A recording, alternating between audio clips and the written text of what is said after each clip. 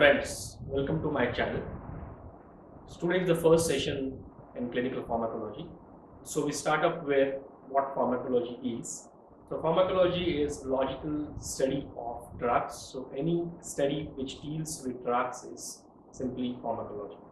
The next thing comes to my mind is what is a drug? There are two ways in which you can define a drug. So the first is any substance which has been used for either treatment or for preventive aspect or for diagnostic profile. So if I want to give an example on these three issues, then any substance or any medicine which is used for the cure of a disease, for example, anti-cancer drug used for treatment of any cancer becomes a drug. It can be a vaccine, on the other hand, which is used to prevent a certain disease. For example, polio vaccine is used to put the patients so that they don't get polio. The third aspect would be something on a diagnostic profile. For example, it can be a kind of radiological dye, which is being used for any of the diagnostic procedures like a barium swallow or any other radiological dye which has been pushed in the veins of an individual, so that you can get a clear-cut view on the contrast CT or a contrast MRI and so on. So all these substances then are classified as drugs. But that's just one part of what a drug is. The next way in which we can define a drug is any substance which is used or which has the potential to alter a physiological or a pathological parameter of an individual for the benefit. So by this, what I mean is, for example, a person having a high blood pressure is something which blood pressure itself is a physiological parameter, and to have a high blood pressure on the other hand is something which is not normal.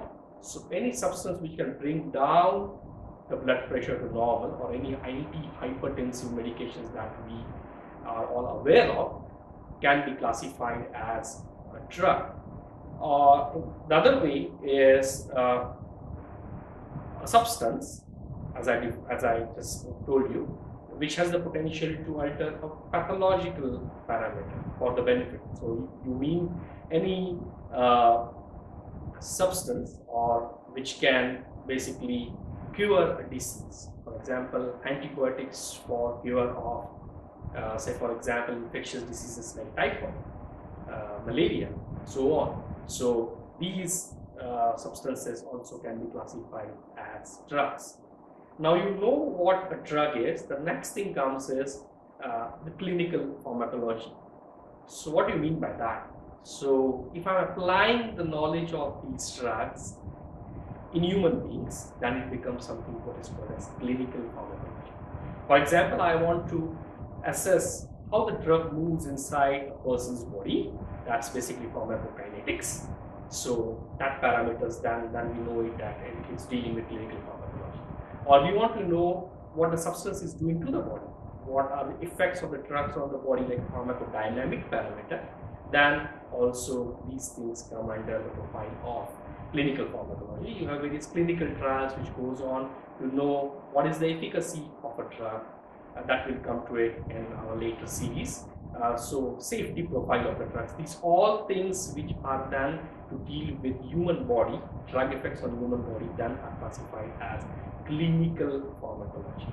And if you are applying this knowledge for treatment of a disease by understanding the disease process itself, then we call it as clinical therapeutics. So we have clinical pharmacology, which is mostly kind of experimental side of pharmacology in human beings, but we have the therapeutic components in which we use tried and tested drugs for cure of a particular disease. So that becomes the therapeutic component, also called as clinical therapeutics.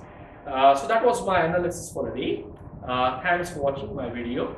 Please do subscribe to my channel by clicking the button below.